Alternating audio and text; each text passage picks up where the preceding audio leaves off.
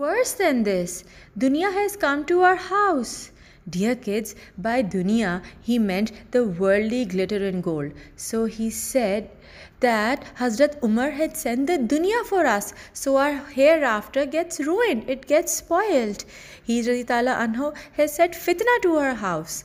The wife said, please do not worry, I will help you find a solution. And she distributed the entire amount in the needy people of Kufa. After some time, Hazrat Umar himself visited Kufa and asked the people, how is your governor? The people complained a lot, but they put forward 4 specific complaints about him. They told Hazrat Umar millions of bad things, and Hazrat Umar prayed to Allah that all these things to be proven wrong, because he knew them to be false in his heart. Now he called Hazrat Saeed bin Amir, and then they started solving the matter. The people said, he does not leave his house till midday. Hazrat Saeed bin Amir said, I do not want to answer these things, but I have no choice, so will respond. The simple thing is that I have no helper to assist me at home. I have no servant.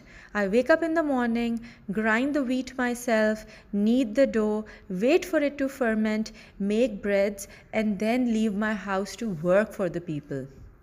The second complaint was that Hazrat Saeed bin Amir does not listen to anyone at night. The people need him, but he is not there, he is not available. He Ta'ala Anhu said, my day is for the people and night is for Allah. During the day, I serve the people, and at night, I worship my Lord.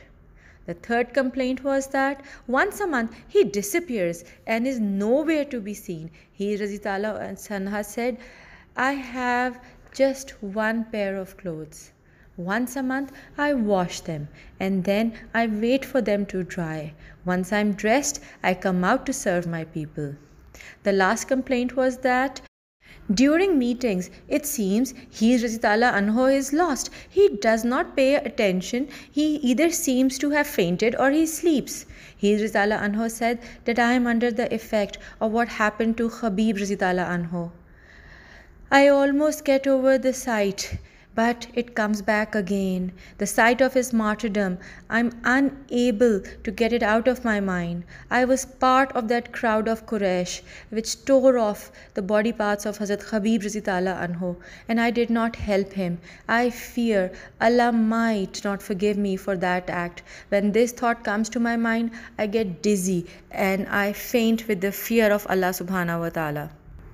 Upon hearing this, Hazrat Umar said, thanks to Allah that my opinion, my good impression of Hazrat Saeed bin Amir remains untarnished. Allah made sure his goodness prevailed. When Hazrat Umar went back to Medina, he again sent 1,000 dinar for Hazrat Saeed bin Amir. His wife suggested that they should keep a helper to improve their lifestyle. Hazrat Saeed bin Amir said, I have a better idea.